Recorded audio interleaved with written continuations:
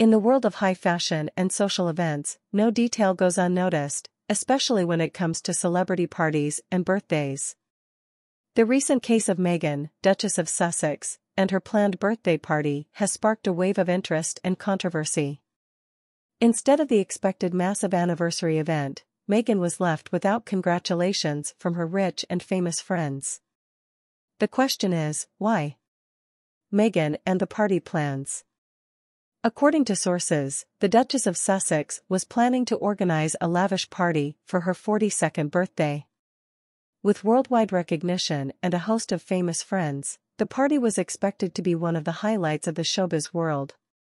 The stars turned their backs. However, as it turned out, Meghan's party never took place, and the stars refused to participate. According to unofficial reports, Princess Eugenie, Elton John, Oprah, Gayle, Ellen DeGeneres, Portia, and other close friends of Meghan did not leave congratulations for her.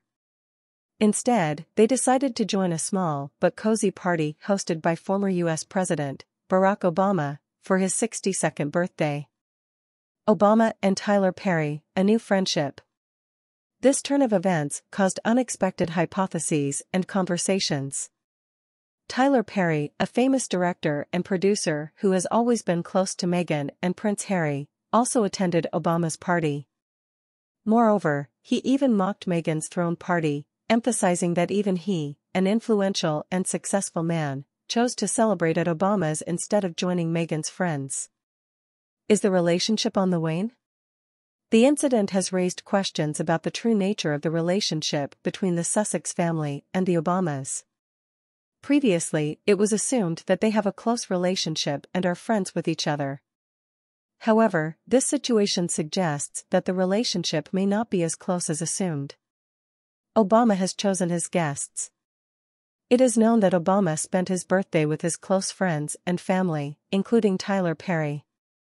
By doing so, he showed that he chose his guests based on personal preferences and relationships. This may indicate that the Obama family does not consider Meghan to be such a close and significant figure in their lives. Parallels to the past. Interestingly, the Duchess of Sussex and Obama share the same birth date. This is a paradoxical coincidence that may symbolize their shared aspirations for success and public activity. However, as seen in recent events, their friendship may not be as deep and strong as it seemed. Public service and true meaning.